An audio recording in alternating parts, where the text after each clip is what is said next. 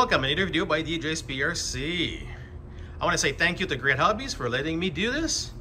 We have the new ARRMA Fireteam 6S BLX RTR machine here. I was told it's in the Polaris, or I'm not 100% sure on that one, but it looks like an ATV. It is an awesome machine. It is a 6S.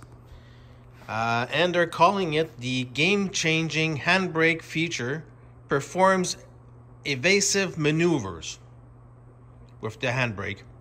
There's a couple of things they did to it that I like. They went to the new style of military wheels. It is still rubber. It is foam filled, but the new rims, if you ever saw them, they're cone shape. You're supposed to be able to see through it.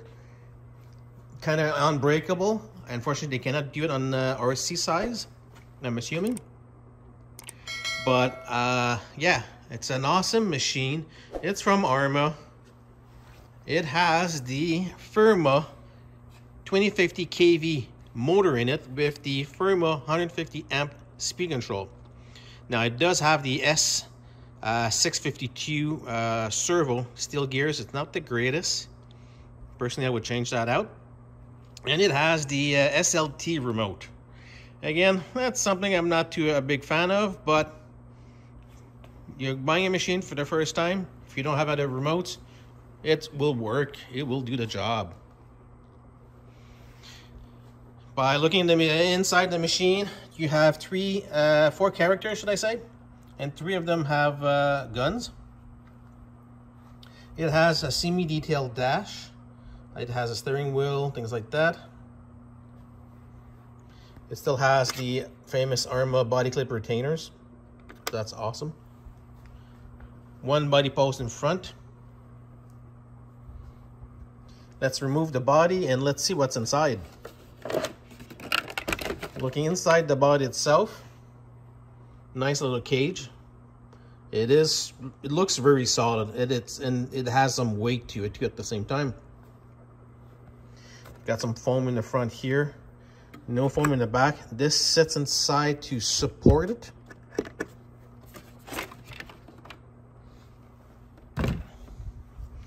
And if we look inside the vehicle itself, it has aluminum shocks, sway bars, CVDs in front, steel, aluminum shock tower that I do like. And it has the reinforced steel bar to prevent the chassis from bending. And right here, they have the new game-changing handbrake. It brakes the rear diff directly. I want to try it. I want to try that. I'm curious. Should be awesome. And you have the heatsink cooling down the 2050 and the FIRMA 150. That servo that I'm not a big fan of, but I do love they put aluminum horn on it this time compared to plastic ones on the Creighton, the Italians, even the Outcasts. Aluminum front shock tower, aluminum shocks, sway bars, I said that, front and rear sway bars. Aluminum chassis. I do like it. It's the Fireteam 1/7 scale all-wheel drive electronic speed assault vehicle from ARRMA.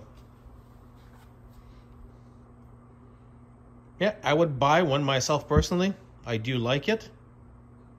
I kind of look the way it's made, the way it looks like. It's not a conventional vehicle that like you have with the other ARRMAs. And it does have a 17mm axis on it. This thing with paddles should be awesome. Yep.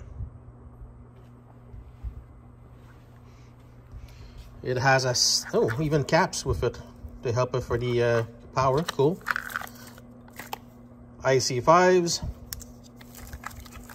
You can put 2 batteries in it or 1 single pack. Body post, I'm not a big fan. And a single in front, that, yeah, it's so for me, for those guys. I'd rather have 2 body posts in front just to keep it more solid. But again, they did make some kind of a setting point here for the chassis, but the front grille of the ATV. Same thing in the back, 2 places, here and here. But all in all, it looks like a sturdy machine. Yep, that's a machine I would recommend. Again, the ARRMA Fireteam Assault vehicle. If you guys have any questions or comments, post them below. I'll be gladly to answer you guys. And don't forget to go check out Great Hobbies, www.greathobbies.com, and subscribe. Looking at my analytic, a lot of you guys are not subscribed. Hit that subscribe button. I do appreciate it. It does help the channel. And don't forget to hit that like button. Thank you for watching.